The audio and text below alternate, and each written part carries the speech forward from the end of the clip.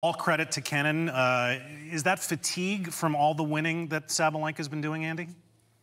Well, first, let's acknowledge what Kenin did really well, right? She stood inside the court on second serve, was changing direction, so Sabalenka wasn't hitting 2 or 3 shots from the same position where she can kind of give that cumulative effect of her immense power.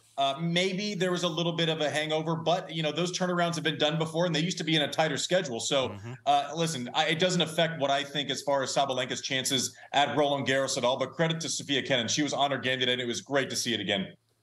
What do you think, Paul? I mean, that's a step back up for Sofia Kenin. It is. Look, I mean, she did a great job to get through a match like this, and Sabalenka talked about afterwards the fatigue and stuff for winning. This is the first time Sabalenka hasn't gotten to the quarters or better all year. I mean, she's had an amazing year, so I see no impact at all on what she can do at Roland Garros. All I see is the upside for Sofia Kenin. She's going to believe more and more. She knows what it takes to win, and now she's got the tangible proof she did it today, so that's going to mean a lot in her mind.